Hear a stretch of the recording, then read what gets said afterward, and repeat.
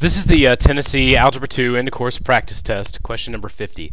The question says, which set contains all the real numbers that are not part of the domain? And they give you the function x plus 4 over x squared plus 4x minus 32. Now, many of you probably already know that the domain refers to the setup that's on the bottom, or finding a domain that's... We're looking at the denominator here. The reason that is, by the way, is because if we're doing like a rise over run situation, you can't divide by 0 here. So you can't have a slope that's 4 divided by 0 because it becomes undefined. So when we do rise over run usually refers to my x terms, y usually refers to my y terms, and my x, y setup, if I was going to talk about domain and range, my x's will be domain. So basically, they want you to find a situation where the bottom doesn't equal 0. That would make it finding, those would be considered exceptions in the domain. So I need to set x squared plus 4x minus 32 equal to 0, and I'm looking for solutions to this set. There's a couple ways that you can do it once you get there. But if you could just remember, first off, that exceptions in the domain, or parts that are not part of the domain, would be situations that would make the denominator 0. Now, the easiest way to do this is just to factor. So I know that this sign tells me that my answer are going to be different signs. So I'm going to have an x plus, or my factoring answer will give me different signs. And this is x minus. Now I need to do a factor list for 32. 1 and 32, 2 and 16, 3 doesn't work, 4 and 8 is probably where I'm going to end up going. And it is, because 8 minus 4 will give me the 4 I'm looking for. I want the 4 to be positive, so I'm going to put the 8 here, and then the 4 here. Now I'm just going to set up these two factors equal to 0, or set these two factors equal to 0.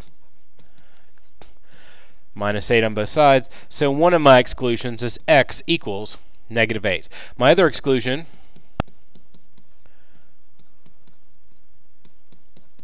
will give me x equals 4. So my answer to number 50 is just J, because if I punch those two terms into the domain, I'll get a 0, and I'm not allowed to have a fraction with a denominator that's 0 and still make them part of a function. Now, what happens if you can remember the bottom part, but you can't remember how to do the factoring thing, or the factoring's long, or whatever?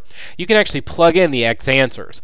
And by that, I mean I can just plug in the information that I need. I'm going to try to pull my calculator up really quickly and show you what I'm talking about. If this thing would run a little bit faster, that would be great. There he goes. I could see I've been fiddling with it earlier. Let me get back to the main menu here. So there. Clear all this junk. Now, what I can do is take each one individually. You can't mix like negative 8 here and 4 here. That can't happen, because the x has to be the same number, or it's not a proper variable. What I'm going to do is check, like let's check letter F. All I'm going to do is plug it in where the x is.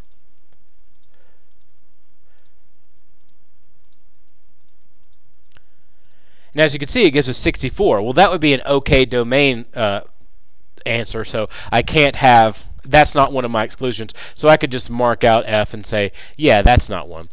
For G, it's really simple to fall for this little trick maybe if it would work, but it doesn't. So you try negative 4, just to make sure that if you're going to do this method that you put the negative 4 in parentheses. Because if it was negative x, you would have to do negative parentheses negative x. Otherwise, it won't work properly. It's just one of those little quirky things, because negative 4 squared and parentheses negative 4 close parentheses squared, it's different. So, oh, I forgot to do times 4 here. I'm just going to tag it on the end there. Kind of cheat my way around it. And then minus 32 gives me negative 32. That's not going to be helpful. So let's try J just to check and see if it works. So I'm going to try negative 8 squared. And if I put negative 8 squared and this wasn't in parentheses, it would be wrong, because it would give me a different answer. Plus 4 parentheses negative 8 minus 32. I'm going to enter. See how it gives me 0? And all I have to do now is try and see if 4 works.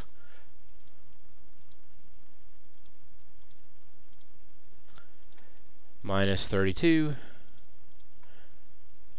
And as you can see, it also gives me 0. So if you forget completely how to factor or whatever, you can always go back to punching it in for the x value and seeing if it gives you a 0 value in the domain, which would make an undefined fraction or undefined slope, blah, blah, blah, and that won't make a good function, whatever it is. So that's just a way to get the answer relatively quickly. I would suggest you just factor them out. It takes no time if you know how to do it, but if you lose your mind and you forget how to do that, you could always go back to punching it in.